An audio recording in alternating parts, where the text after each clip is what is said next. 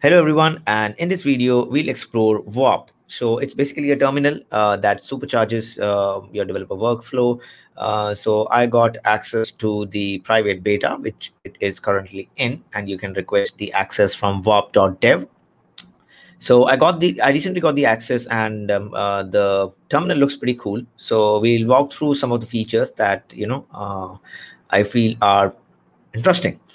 So first of all, it's from the bottom, block by block. It's not from the above that the usual terminal flow looks like. So for example, cube cl get odds. So the command and the output goes block by block. The reason being, there are additional features linked to it. Like if I press command and up arrow key, I can navigate through different blocks with their output. And if I click on the three dots, I can copy the command, and I can command V. I can copy the output, and I can do command V, and I can even copy both, and I can share as well. So this is very, very interesting feature.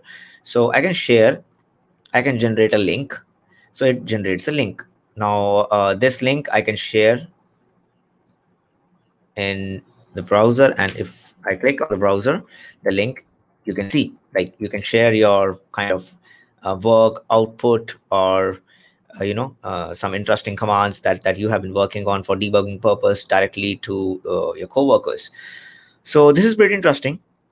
So whenever I'm writing a command like kubectl run nginx hyphen image equal to nginx, so basically this is a command, and if I forget something, I can actually go just click this without anything, and I can select any of the thing. I can do different set of operations like command A to select all, just select this thing. I can select the whole text.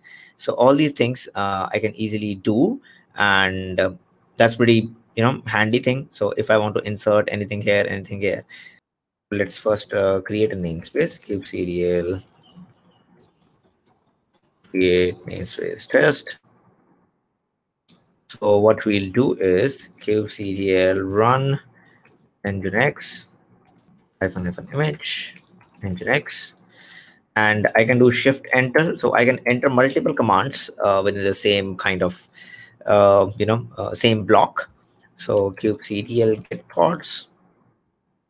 Now if I need to add a command, kind of a normal flag with all the commands that I have mentioned. So what I can do is I can just press command and click this block as well, and you can see the cursor. You can see the cursor appearing in both the lines. So I can type -n and test. So it will run the first command and the second command line by line. So it created the pod nginx, and then it gave me the output that it is container creating. So I think that's pretty handy as well.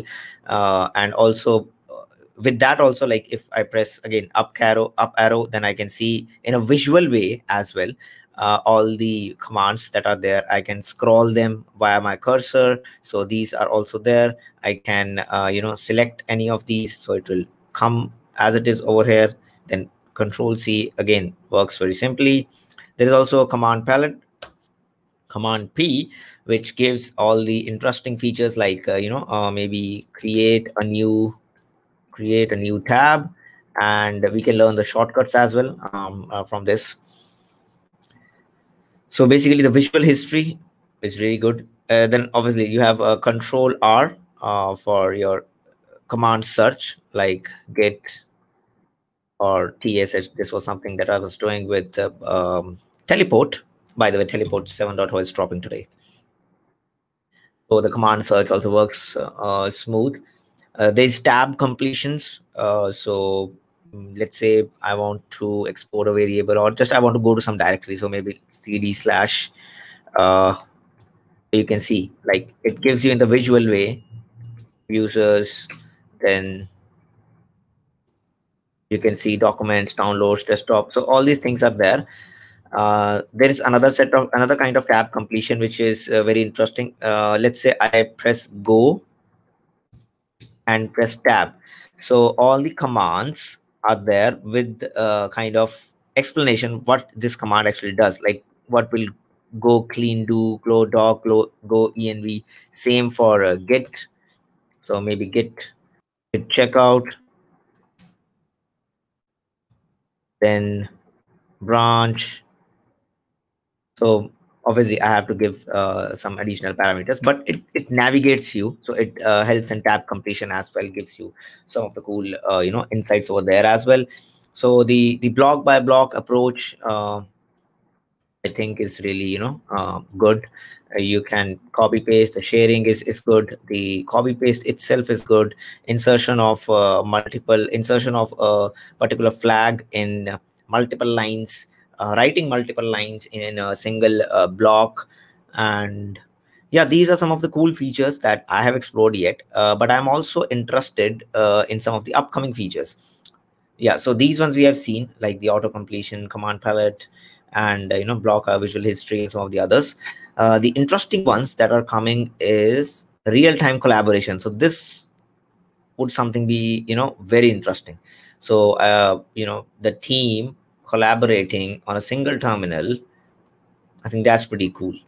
So I'm really looking forward for the upcoming features. So till now I'm liking it. Yeah, there are some of the settings as well. So if you go here, you go to the settings, you have dark theme, and you have font size very easily that you can do. Shortcut screen, which is enabled. So yep, I think overall a nice touch. And it is kind of different at first, because I'm used to top to bottom approach of writing the commands and doing all that stuff, but we'll get used to it. So block by block execution is kind of interesting, because there are different features that are attached to the block by block approach. So that's it for the some of the commands that I have tested out on VOP, and some of the things that I feel are really cool. So looking forward to another set of amazing features. Thank you everyone for watching. Please make sure you subscribe to the channel for the awesome live streams that keep on happening. By the way, there is WSL week which is happening, so make sure you check that out. Thank you all. Bye.